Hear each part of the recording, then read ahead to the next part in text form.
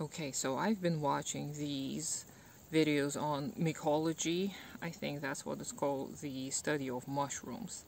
And if you speak Russian, I'm going to put these lectures down below because they're brilliant, and I think everyone should watch and learn more about mushrooms. And the person who makes these videos, he's a professional, so he's not going to talk about shrooms.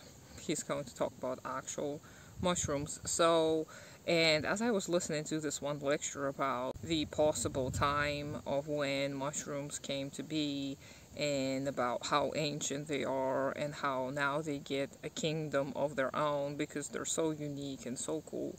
And I was just looking at all of these examples of symbiotic or symbiotic existence that mushrooms have taken part in, and I was so amazed and astounded by the fact that mushrooms can cohabit and live symbiotically with pretty much everyone who is alive, including humans. And I'm not talking about the mushrooms that we eat.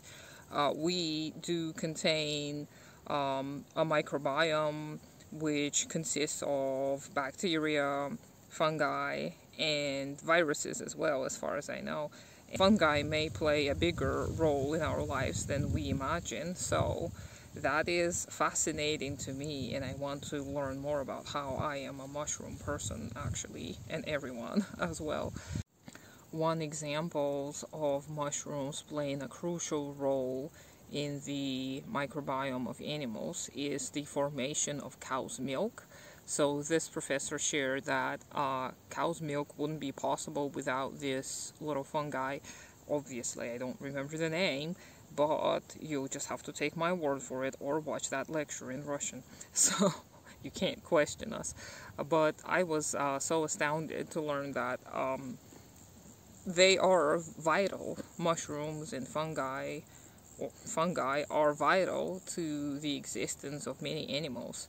And I have my run with some fungal strains, or whatever they're called. Malassezia, I think, is commonly known to those who've got atopic dermatitis, myself included. So this may be an organism that can influence you negatively, but I think I found a way to coexist with this particular fungi. So now I'm no longer afraid of being a home to the mushrooms, because I understand that without them I wouldn't be alive.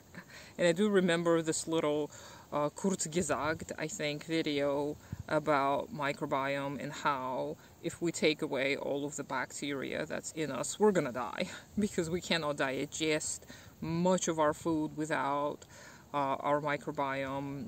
The bacteria is incredibly important in many processes of our digestive system, and it's just basically we are a symbiotic organism together with all these bacteria and fungi, or some people say fungi, and to me this is such a huge argument for mutual aid. It's like we depend on all of these microorganisms.